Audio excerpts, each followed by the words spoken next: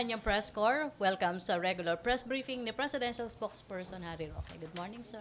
Good morning, everyone, and Viva Nuestro Padre Jesus Nazareno.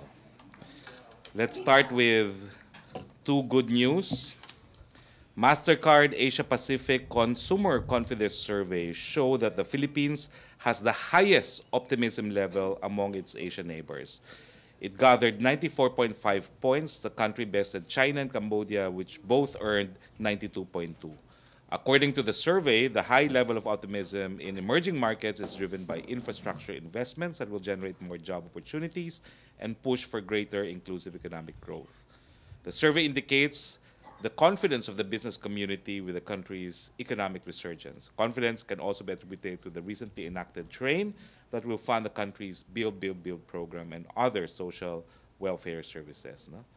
Meanwhile, consumer confidence is driven by the higher net take-home pay due to the tax exemption or lower tax rates for low-wage earners. This in turn creates bigger purchasing power and larger consumer base. A second good news, Grant Thornton International Business Report on Filipino Businessman. We welcome the Grant Thornton International Business Report showing an overwhelming positive outlook of Philippine business leaders for 2018, which is reflected in the 86% optimism level in the last quarter of 2017. Our Filipino business leaders' optimism is the fourth highest among the 36 countries surveyed. That optimism is backed by solid macro and microeconomic indicators that make the Philippines one of the top performing countries in the world. We remain confident that the country's economy will continue to thrive under the Duterte administration, especially with the enactment and implementation of the train and other tax packages to further improve our growth. The PSE, a third good news, was named as the best stock exchange in Southeast Asia.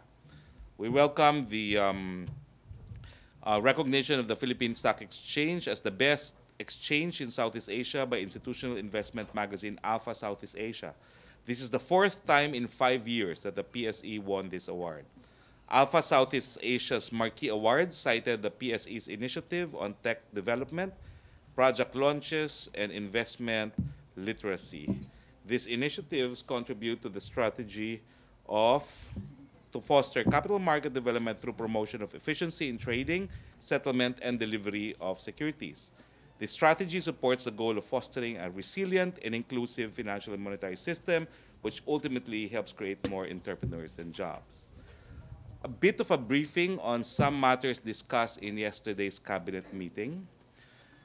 The President stated that he will continue with the process of cleansing the bureaucracy and that he will now turn more of his attention to local government units, including the autonomous region of Muslim Mindanao. The President also indicated that he will push for Congress to enact a law that would ban all firecrackers and pyrotechnics. Firecrackers and pyrotechnics gadgets. No? Now, he realizes that there will be about 75,000 individuals who are working in this industry. He instructed the Department of Trade and Industry to look for alternative livelihood for the would-be displaced workers. He wants Congress to enact this law as soon as time possible so that the public debate on the banning of fireworks and pyrotechnics could begin as early as possible. No? Now, the President also in yesterday's cabinet meeting affirmed that he will rebuild Marawi. General Del Rosario reported that the cost of rebuilding Marawi will be more or less 50 billion. He committed that he will find funding sources for this 50 billion, although in the 2018 budget, 20 billion is already appropriated for this purpose. He also said, and this is upon recommendation of Secretary Dominguez, that the terms of reference for the proponent that would rebuild the most affected area, that these terms of reference should be provided by government and not by the proponent. The President also ordered several logging concessions in Zamboanga Peninsula to be suspended. This after He was apprised of concerns of indigenous populations that they have been displaced by logging operations of some company. And he also observed that it is widespread logging that is responsible for the flash floods that Mindanao experienced only this month of December with 2 typhoons. Also, the president rejected the idea of regional PNPs even in the context of federalism. He said that he wants the PNP to still be under the Philippine National Police, at least until such time that we have gotten rid of regional warlords. No? Now, in connection with the second tax reform package, the president also stated that with the second tax reform package, he has instructed DBM and all other agencies to find means to increase the salary of teachers after the initial doubling of salaries for the AFP and the police. So the teachers will be next. There was also a revocation of the agreement between the Department of Labor Employment and PEZA on the monitoring compliance with labor safety standards. Obviously, this revocation is borne by the fact that at least 2 PEZA establishments recently had man-made tragedies, and part of the tragedies was traced to failure to comply with labor safety standards, including the recent tragedy in Davao involving the NCCC mall. And also, he instructed the Presidential Advisor on Mindanao Affairs, TESDA, the Presidential Advisor on OFW, to study ways and means to conscript into the AFP and the PNP at least 4,000 Maranaos affected by the fighting in Marawi and other areas where the Maranaos have settled. Okay? Questions? Laila Salaveria. Mike, nasa unahan. Thank you. Good morning, sir. On the firecracker ban, was this because of the recommendation of the DOH, or was this prompted by the results of the limited use of firecrackers during the recent holidays? The president has always banned firecrackers in Davao City as a mayor, so I don't think it's a result of a recommendation of any other than it's a result of his own prognosis that firecrackers and pyrotechnics are inimical to human health and safety. Sir, will there be any consultation with the industry? Yes, in fact, that's why he wants Congress to enact the law, begin hearing on the proposed bill that would ban firecrackers as early as possible to afford stakeholders to be consulted. Sir, dun sa focus on LGUs in the anti-corruption drive, what triggered this? Were there any new complaints submitted to him? None, but he just said that he will also focus not just on presidential appointees, but also on local government officials, Sir, including the ARMM. Last na lang on the anti-corruption drive. What has happened to the Presidential Anti-Graft Commission he was supposed to form? It's Bakit been hindi? established, but it hasn't been constituted, but the president has not waited for its constitution before he has started actually the purging of corrupt officials in government. As you know, even without the commission, he has gone ahead and fired many of his presidential appointees. But can we expect the commission to still be formed? I believe so, but he's not waiting for its constitution before he moves against corruption. He's shown that with or without it, he has a firm resolve against corruption and he will implement it. Thank you. Okay, follow-up on corruption. Rose Novanario. Ay, good morning, sir. Good morning. Sir, sa interview kay OIC Anyo ng DILG, sabi po niya yung narco list daw po ng pinahawak ni Presidente, i-revalidate daw po ng PNP. Yung po bang paglilinis ng LGU ay may kaugnayan dito sa narco politics po na sinasabi dati pa ni Presidente? I'm sure it's all connected, no? But I guess the president mentioned in the cabinet meeting his resolve also to clean up the ranks of the local government executives, to highlight that it's not just presidential appointees that will be subject to this campaign to promote public accountability, but includes everyone in government. Suportado po ni Presidente yung sinabi po ni General Anyo na posibleng matanggal sa kamay ng mga mayors ang control sa pulisya pag napatunayan during the revalidation of the narco list na sangkot sila sa drugs. Well, the president has deprived actually some mayors of this police power, and he's acting within his powers as chief executive to do so. Follow up, Pia Reñada. Microphone.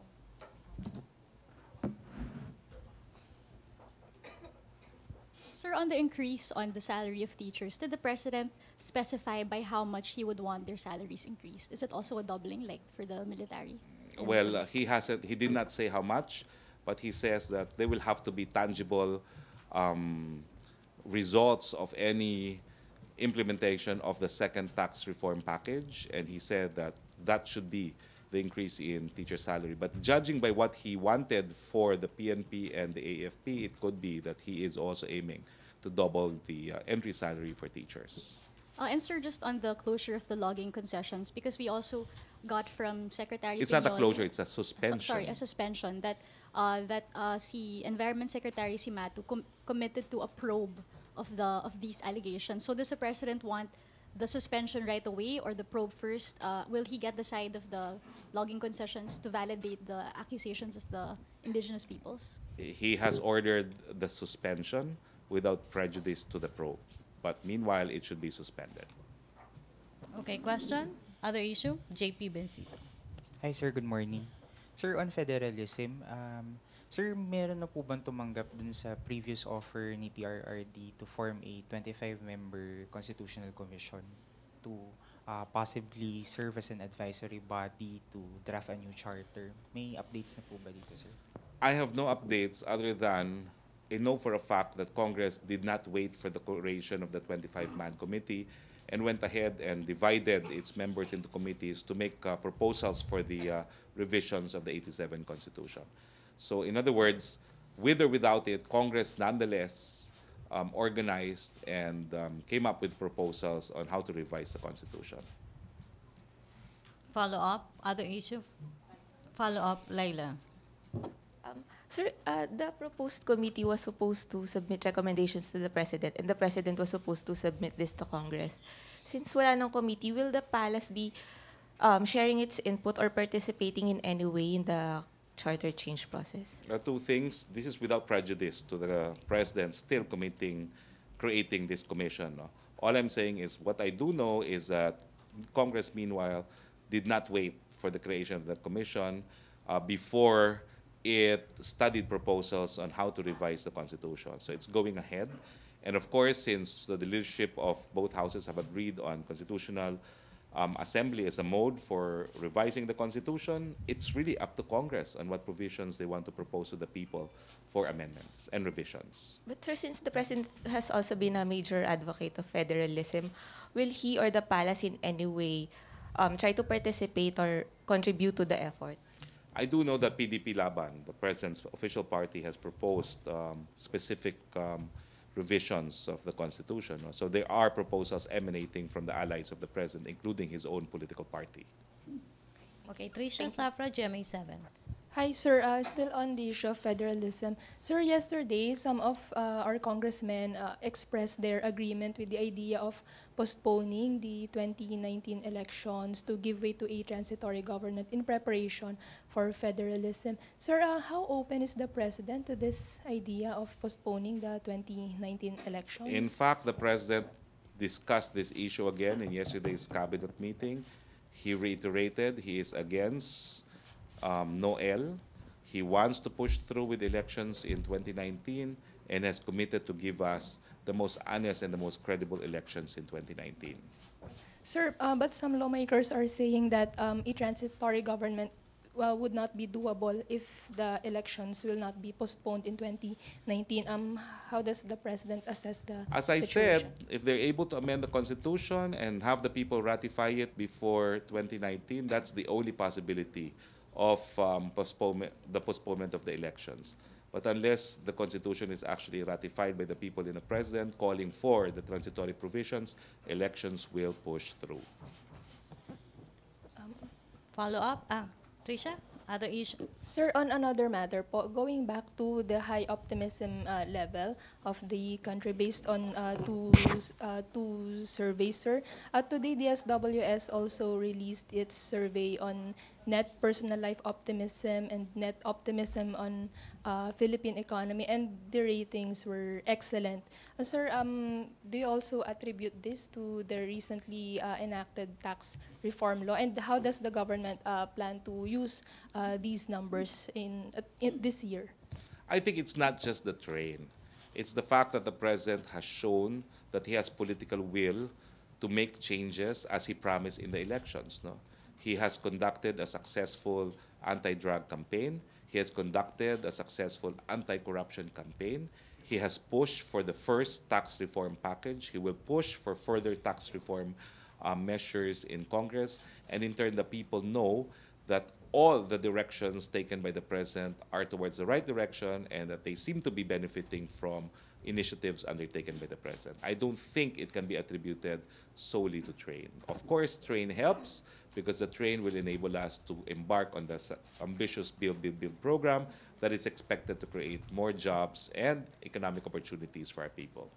Sir, after the enactment of the train law, some critics of the law, of course, have emerged. No, do you think these ratings and numbers will change after the first quarter once the tax reform has already been implemented, and of course with the emergence of the critics of the train law? I think the surveys indicate that even with train, the people support the direction being taken by the president, and that they are very, very optimistic about their future, even with train having been passed and enacted into law.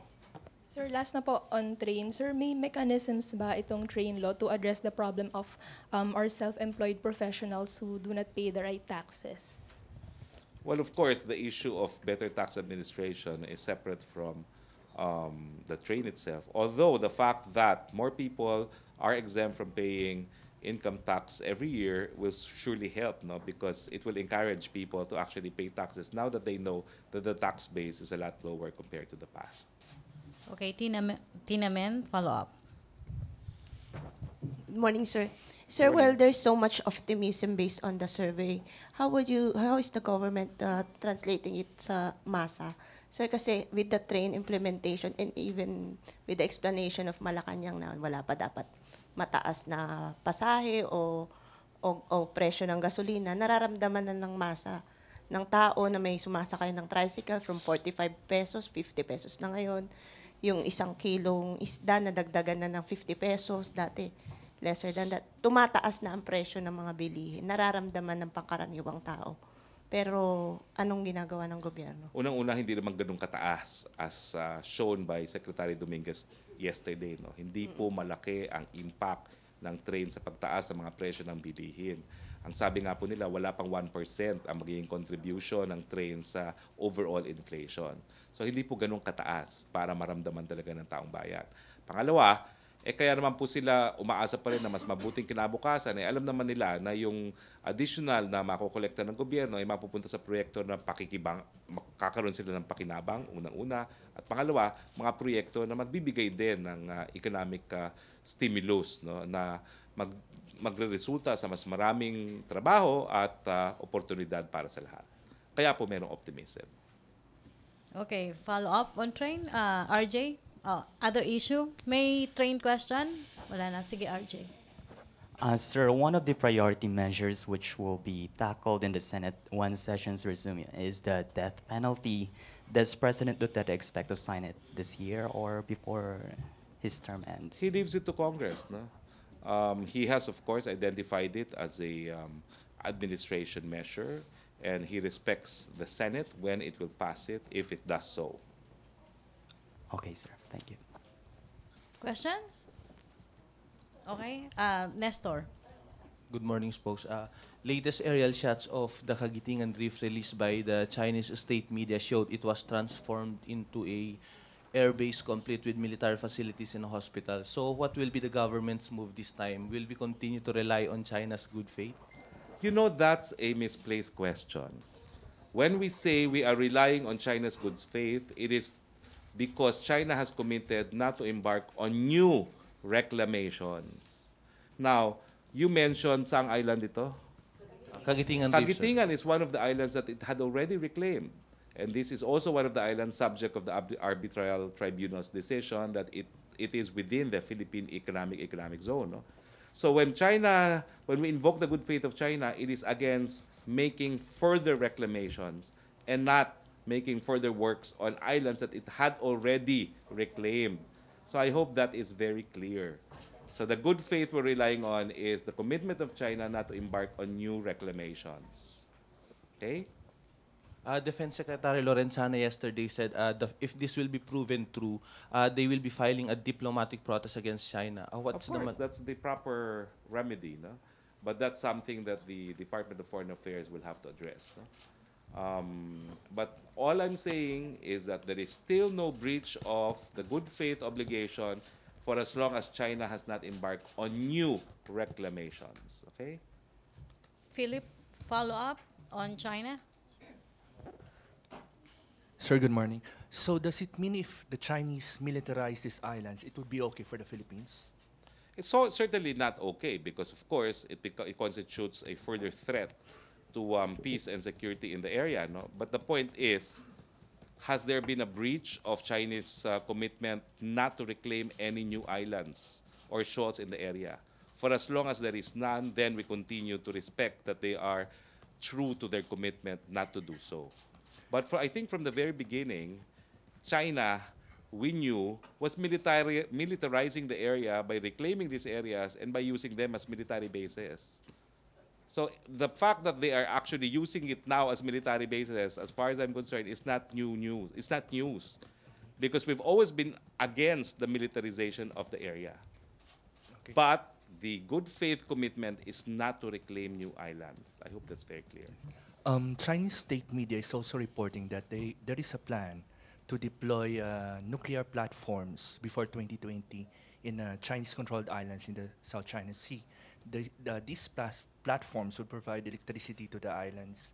Would this be okay to the Philippine government if these nuclear platforms are deployed within the exclusive economic zone of the country?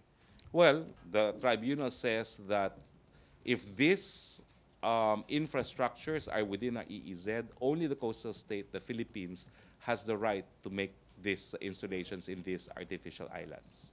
So I think without doing anything, the tribunal already articulated the correct